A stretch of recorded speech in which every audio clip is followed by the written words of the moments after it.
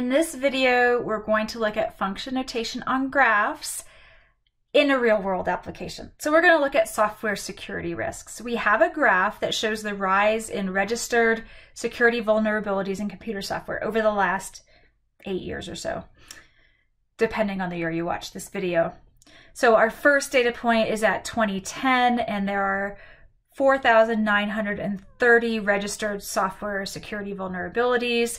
And by the time we get to 2017, there are 11,170 software security vulnerabilities. And the graph is mostly increasing with a little bit of fluctuation in it. I'll read the necessary values as we work through the problems. First, like every good application problem, we're going to define the variables. So we're going to let t be the number of years since 2010. To make this easy, I can write over the axis here that 2010 is going to be time 0, 2011 is time 1, 2012 is 2, 2013 is 3, etc. So 2017 is time equals 7. So these are the time values. N of t is going to be the number of registered security vulnerabilities in the computer software worldwide. That's a mouthful. So maybe we'll just say it's the number of vulnerabilities for short. The first thing we're going to do is estimate n of 3 and describe its meaning in words. N of t means that the input value is t. N of 3 would mean that the input value is 3. And the input here is time. That's the x-axis. So I'm looking for the point where time is 3. And so I look at time is 3 and I go up to the graph from that. And then I would look at where the graph correlates on the y-axis. If I do that, I'm going to say that this is about 5,500. Let's go ahead and say that n of 3 is 5,500. And that would mean that 3 years after 2010, so in 2013, there were 5,500 software vulnerabilities. Next question.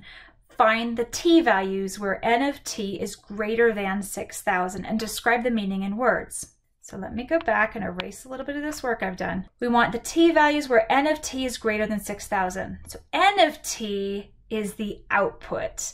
So taken together, that's the output. And remember that the input is the horizontal axis. Let me just label that. Input is the horizontal axis. Output is the vertical axis.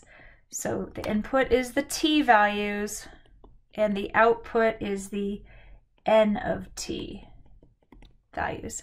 Okay, so when is n of t greater than 6,000?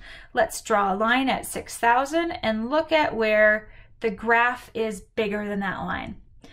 It looks to me like the graph becomes bigger than that line at 6,000 somewhere in 2013, maybe after we take our measurement in 2013.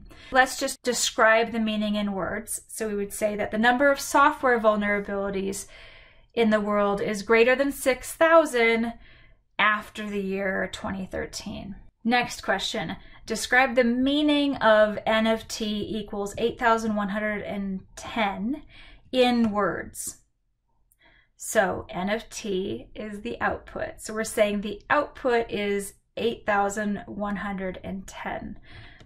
If the output is 8,110, we're saying there are 8,110 software vulnerabilities.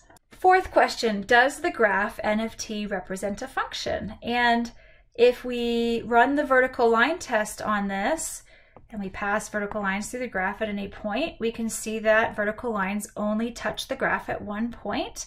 So we can say yes, n of t is a function because n of t passes the vertical line test. Finally, there were 7,210 registered security vulnerabilities in computer software worldwide in 2015. We want to write a mathematical statement for that sentence using function notation. So the trick here is just figuring out what's the input and what's the output. So the input is the time. Now we're given the year 2015, time 0 correlated with 2010. Again, having this index written on the x-axis is really helpful here because I can see 2015 is 5. So the input is 5 and the output is that 7,210. So I can write this with function notation. Remember, we're using the function notation n of t. So here I'm going to write n of 5, the input, equals 7,210, the output. And there we have a nice short mathematical sentence. Look how long this sentence is in English. There were 7,210 registered security vulnerabilities in computer software worldwide in 2015. And how short the sentence is when we write it with function notation. N of 5 equals 7,210. Function notation can be a really nice thing.